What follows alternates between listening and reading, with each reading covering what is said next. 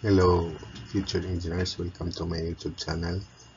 If you're still new to my channel and you like what I'm doing, please don't forget to share my videos to your friends and to your friends' friends. That's the only way you can keep me going, refreshed, and inspired. And if you like what I'm doing, if it's helpful to your studies, please don't forget to subscribe. Determine the absolute maximum shear in an 18-meter long simply supported beam due to the series of 4 moving concentrated loads shown below. So here is the given figure. The absolute maximum shear is either the reaction at A or a reaction at B. So let's consider first reaction at A. Let's assume that the 4 concentrated loads move from right to left. So we move the loads past A so that this first 80 kilonewton load will be up to A, so that there is no incoming load. So the criterion for shear or for reaction is WH over L minus P1 only. So WH over L minus P sub 1, where our P sub 1 would be 40 because we move all these loads, where this first 80 kilonewton load will be over A. That is P1 and H is 4.5, L is 18. So let's evaluate W. W would be the loads remaining on the span, and that is 80 plus 80 plus 20, because this 80 kilonewton load will be over A and the 40 kilonewton load will be over the ground, the road. So 80 plus 80, 160 plus 20, 180. So equals 180 times H 4.5 over 18 minus P1, which is 40. The sign is positive, so it is still increasing. Next, we position this second 80 kilonewton load over A. So our P1 is 80, our H is 3, and our W would only be 80 plus 20, the two loads remaining on the span. So delta VR equals 80 plus 20 times 3 over 18 minus 80. And this time, it is negative. So preceding position of loads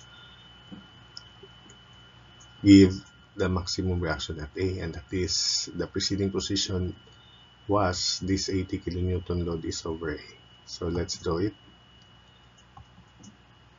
So that's the positioning of the load that gives maximum reaction at A.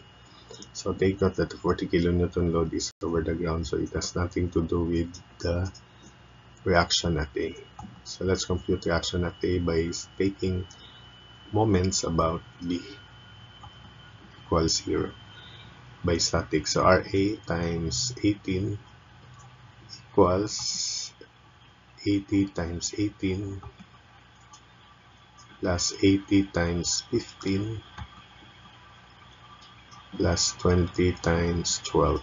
So it's 12. So RA is equal to 160 kilonewtons.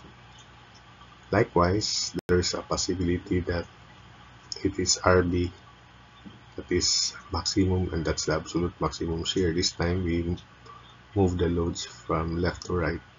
So first we move all the loads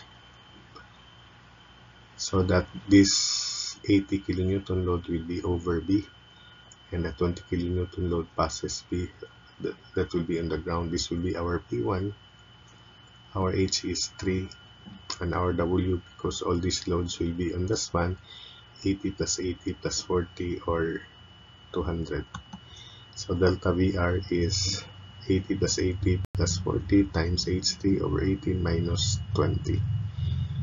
The sign is positive. So next, we move 80, this 80 here, over B. So our P1 is this 80 here, our H is 3, and our W would be, since these are the two loads that remain on the span, our W is 80 plus 40.